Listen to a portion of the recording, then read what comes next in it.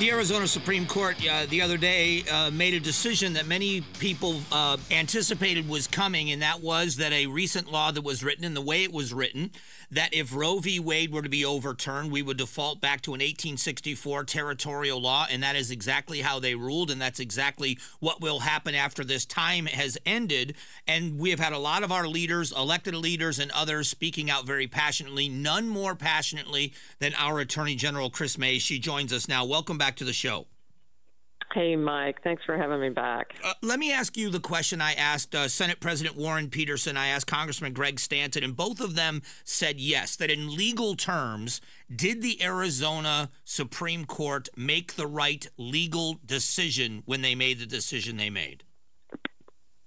Yeah, no, I think they made the wrong decision, and that's why we argued, and I sent the best lawyers in the state of Arizona from our Solicitor General's office up to the Supreme Court to argue that they should have favored the 15-week ban because it was the most recent ban enacted by the legislature, and that's how you do statutory construction. I frankly was shocked at this decision. I guess there's other people who weren't.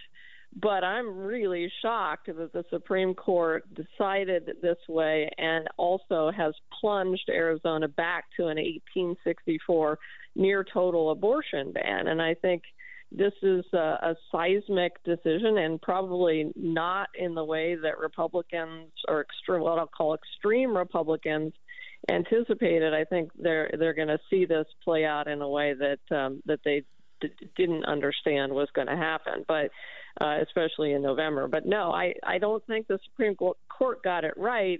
And I'll tell you this, Mike, we are going to fight this decision. This is not over, not by a long shot. And my office is now assessing our options.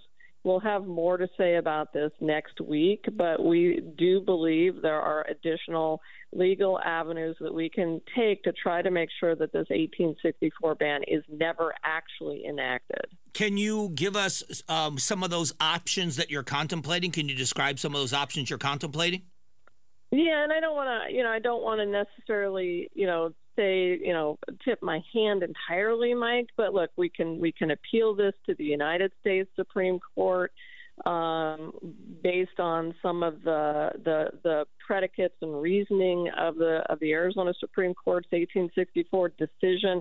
They also left the door open for us to take this back down to the trial court level to go over and address some of the constitutional issues that were not addressed in this. I mean, Mike, you know, I've been talking to you for a long time about the fact that I think this 1864 ban and the 15-week ban violates Arizona's right to privacy, which is an express right to privacy in our Constitution. Not every state constitution has that in it. So I think there's still more for us to do. But look, I'm worried.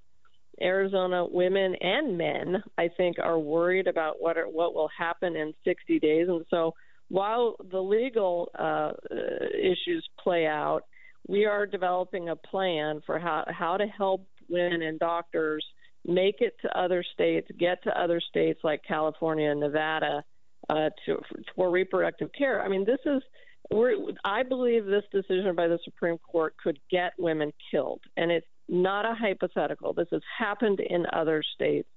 Women have complications in their pregnancies. We know that, and a near total ban will put women in danger of dying if something happens at 2 weeks, at 6 weeks, at 16 weeks. And that's, I think, we have to keep that front and center in our minds. So I know that there are other issues beside the life and the safety of the mother, but isn't there in that 1864 law, which I agree with you, we should not be reverting back to territorial days, but in that it does make exceptions for the health and the life of the mother. Do you believe that in that situation, specifically on the health of the mother, that it's still insufficient? Yeah, I mean, because, Mike, think about it. Put yourself into the position of an emergency room doctor who has a woman come in, a pregnant woman comes in at 4 weeks or 6 weeks, and she's in crisis. She has an ectopic pregnancy or some other issue occurring, and it's an emergency, but that doctor is put in the position of having to decide whether or not her life is in danger. So what is that doctor supposed to do? Send her back out to the parking lot until she's absolutely at the door of death? I mean, it's an insane situation and position to put our doctors and nurses and medical professionals and women in, and so that's why I'm working so hard and fighting so hard, Mike, to make sure that this ban doesn't go into place. If the state legislature, again, I'm asking you hypotheticals, but I'm just trying to find the mindset of the fight and just kind of be clear with it. If Sure. the state legislature puts together the exact same 15 weeks you fought for without the exclusion that got this put back, or the caveat, whatever you want to call it, that sent this back to 1864, if they took that part of this law out, they were to pass it and the governor signed it, would you be satisfied with that, and would the fight be over? With the 15-week ban? Yes. Well, look, I mean, I think the fight would be over until the ballot initiative, right. Certainly. But, I mean, your legal battle. Yeah, I mean, I think yeah, sure, because, you know, we were making the argument. Now, don't get me wrong, and Mike, you know this, I don't like that 15-week ban either because it has no exceptions for rape or incest. But we were arguing in front of the Arizona Supreme Court that ban, the 15-week ban, should be left in place. And then ultimately the people of Arizona are going to have the final say over this in the form of the ballot initiative, which I think is going to pass. I think it's definitely going to pass now, given that what the Arizona Supreme Court just did to the women and men of Arizona. But I think, you know, we now have this period of time between now and November where women's lives have been put in danger. So then the statement you made about as long as that I am Attorney General, and I have the quote in front of me that we will not enforce this law, are you concerned about the oath of office and picking and choosing what laws you will enforce and will not enforce? No, because I think prosecutors, Mike, have always had prosecutorial discretion. I mean, and I'll give you a couple examples. We have an adultery law still on the books, but we don't prosecute men and women who cheat on each other's spouses. You would be tying up a lot of courtrooms.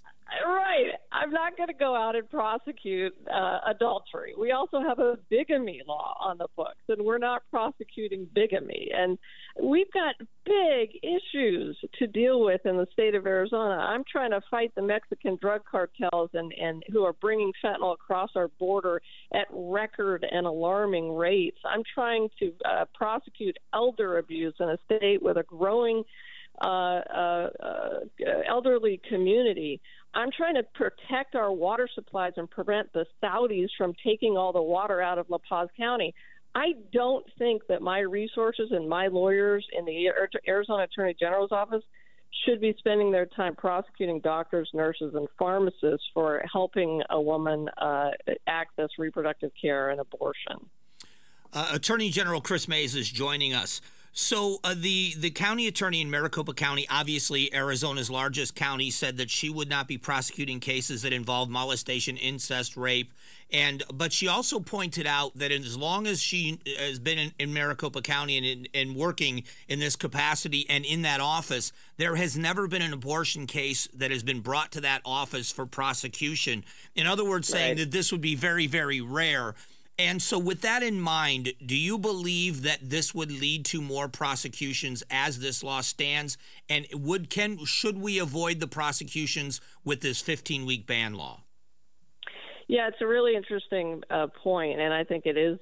Obviously, what I will tell you this, Mike. What I have heard from prosecutors privately, they will tell you privately behind closed doors that they don't want to prosecute these cases. They don't have any intention of prosecuting these cases. But not every prosecutor has gone on the record to say that. So Dennis McGrain up in Yavapai County has not said that he wouldn't prosecute under this 1864 ban. In fact, he seems to be, in some ways, eager to do that. And in the positions he's taken in court, Rachel Mitchell herself did not say in that statement you just read that she wouldn't prosecute doctors or nurses under this 1864 ban. So, they have not all been clear. And what the practical impact of that is that doctors and nurses will be chilled. They won't know whether or not a prosecutor is going to try to haul them into court and put them in jail for 2 to 5 years for a felony, Mike. That is what this 1864 abortion ban would do to a doctor. What doctor is going to risk going to prison and losing his or her license when, with this ban in place, and when you have county prosecutors who are being clear as mud about what they will do? So that's why I'm also saying I will use my supervisory authority as Attorney General to try to ensure that they don't prosecute, that county attorneys don't prosecute. Again, it's not something that has been done very often, but I am willing to trigger that provision to try to protect Arizona doctors, nurses, and women from this hideous, atrocious abortion ban that I think is an affront to the freedom of every Arizonan. Well, I always appreciate your candor and your willingness to talk to the audience, and I hope that you'll come back as this moves forward, and whatever resolution we come to, I would love to talk with you again about the topic. Always, Mike. Thank you so much. All right. Thanks. That is Kris Mayes, the Arizona Attorney General, impassioned about this issue. We'll be talking a lot more about this in the days to come. Thanks for watching the Mike Broomhead Show. Tap to watch the first season of Amazing Arizonans, a KTAR News podcast. You can also click the button in the middle to subscribe.